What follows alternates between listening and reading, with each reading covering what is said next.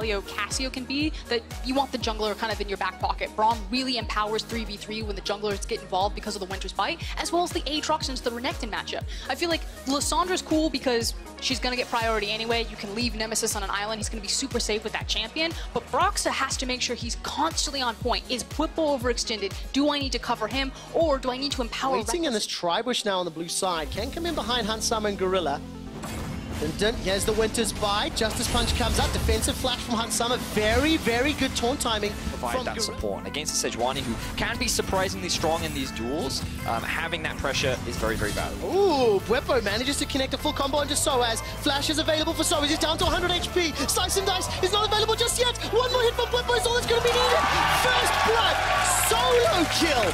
Bwipo onto sOAZ. And this was a huge mistake from sOAZ, but a big play from Bwipo as we see more fighting in the bot lane. Windsor Ball comes out. That's a defensive flash away. Hansama's running down. Reckless realizes he's going to get stunned up by the Braum passive. 200 hit points and no flash on Hansama. He's running for his life. Down to 100. Reckless can't yet get in range. Once again, very good timing on the taunt. Reckless is low. Gorilla turns it around. Now all of a sudden, Hilly's trying to hunt for a little bit more as Nemesis completes the teleport. Flashes under the tower. Miasma will buy some time, but he will be able to escape with his life. No flash or teleport. He has to play a little more defensively. So what you should keep your eyes on Febiven is which lane he looks to roam towards, as sOAZ is now in trouble once again. All right, sOAZ has thrown down the Dominus. Remember, he's got no flash available. Gets caught out by Broxah. Will try to get some damage done, but with Umbral Blades getting it to pull him back, that puts him second highest out of all players in the league, only behind Vizicachi at 19. While I'm rambling on about stats, Fnatic are making a play into Hansama and Gorilla, but Maxlaw is in range to counter. Goes in with an insta-cataclysm, flag and drags to safety. Reckless will get a full channel culling onto Maxlaw. A little bit of innovation from Bwipo. I think a lot of it is just have that extra bit of tankiness, but also get that cooldown reduction as we see a bit of a play towards mid. Okay, Flashing Cleanse is available for Febiven. That's the cleanse already used. Caught up, flashes away, gets locked down. Here comes the Galio ultimate, and Febiven stays alive. A few seconds longer, he manages to walk away. Gorilla and sOAZ arrived just in time. Defensive flash from sOAZ, and Misfits come to save the day. And the onslaught in the mid lane. Let's just reset and look again for another opportunity, and it looks like it's top. All right, there's an opportunity. sOAZ is going to get some help. There's a teleport being channeled by Nemesis, but I think Bwipo may just be dead before it can arrive. Febiven's actually piecing out. Turns back around. Rune Prison buys some time as he's locked in place. Now the first kill will be in World Ender, so Bwipo will come back to fight. Nemesis is running away with the Claw of Doom. Bwipo kills sOAZ. Now Febiven can't find the damage yet. The Overload is not going to find the kill, and with no flash to chase. The game, they want to take the 100% certain plays. So what we'll see here is an immediate response from Nemesis. Love the teleport that comes through, and Bwipo just using his ultimate to buy time. He actually positions in a way, getting in front of the minions too, to make it harder for Febiven to land his skill shots. He's the one that still gets CC'd up. For sOAZ, for the majority of this is actually in a 1v2, but then Febiven, he can't get close enough to find the kill onto Nemesis. Unfortunately, sOAZ has no mobility skills left to get away from Bwipo, and ultimately they come out ahead in the 2 versus 2, and nothing but frustration falls onto the face of sOAZ.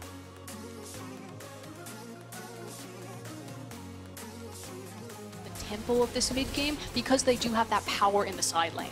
Well, continue to scale up in the items and set up for the fight. There's Maxlaw, decides to pick a fight on Broxah. Cataclysm thrown down, but for what reason, Maxlaw? Simply no reply. Febiven gets knocked up into the air by the Glacial Fissure. This will cause both teleports to be used. Flashes forward for Fnatic. The culling is used. Febiven is down. He had flash available. He didn't get to use it. Now sOAZ is running for his life. He's stunned up, locked down, caught out. And sOAZ will try to get some damage, but it's the rest of Misfits. This is the pivotal point. Can Maxlaw redeem, and can he steal away this objective? I don't know if he gets a chance. Oh man, Hansama doesn't even get a chance to use the Petrifying Gaze. Maxlaw's still alive with Flash and Smite, but he simply cannot get close enough to the pit. This should be a Fnatic objective. And you know, coming into this match, I was like, Misfits are going toe-to-toe with Fnatic. They're actually hanging in here, and a lot of us are saying Fnatic are actually top 3 right now.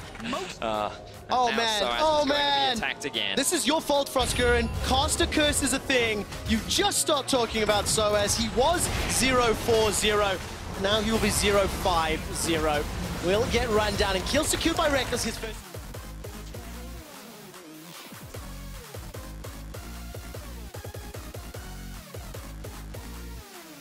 That's alright. say, as a champion, I just feel like that he doesn't maximize or utilize it. I mean, well, let's see if Everton can make it work now, because there goes Whippo pushing all the way forward. Maxlaw decides to start the fight, throws the Cataclysm down, flag and drags to safety, and Whippo, his ultimate has been popped. The passive is now bringing it back to life, but look at the damage dealers. That's already killed to Gorilla. Hunsama still untouched. He's trying to put the damage onto the front line. That's a zone away. Peppervin is already going to pick himself one onto Nemesis. Yep, even with the Spear of Sojin, which is a great item on the Renekton, he can't approach him.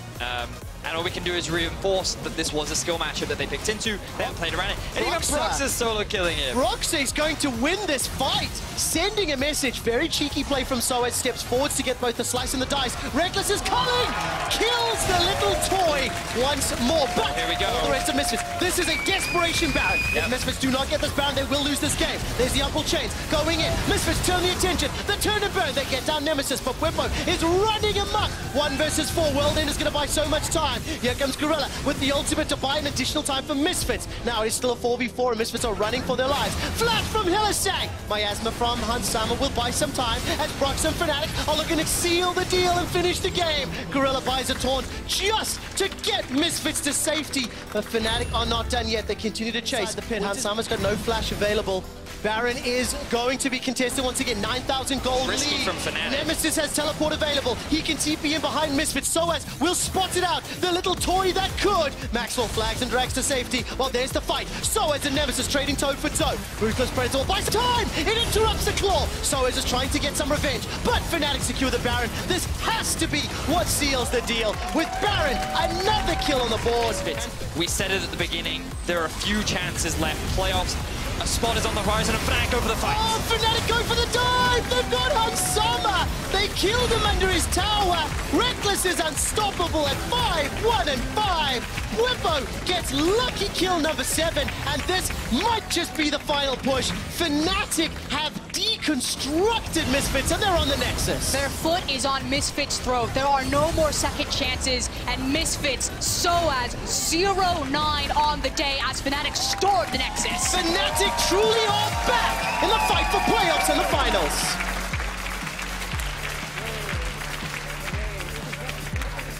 Look of disbelief on Reckless's face as sOAZ goes 0-9 in that matchup. But so much attention was put onto shutting him down. Whippo demonstrating how much he has grown throughout the series, throughout this split, and he got the better of sOAZ today. Fnatic are on a 5-game winning streak. They are undoubtedly and unquestionably the best performing team in the second half of the split. But I think it's crucial to remember, when sOAZ played Whippo the first time, he ended 5-0-6. Yep. When Whippo played sOAZ this time, he ended 7-0-7. Take the script and throw it out. This is no longer a league that is dominated by G2. We now have G2, Vitality, Origin, and now Fnatic. This is a crash course of a commercial that you couldn't script better as we rocket towards the playoffs in Rotterdam. Yep, the league is so competitive right now here in Europe.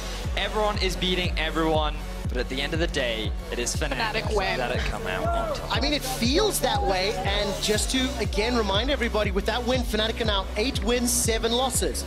They are behind 4 teams in the standings, so solidly in 5th place, alone in 5th place.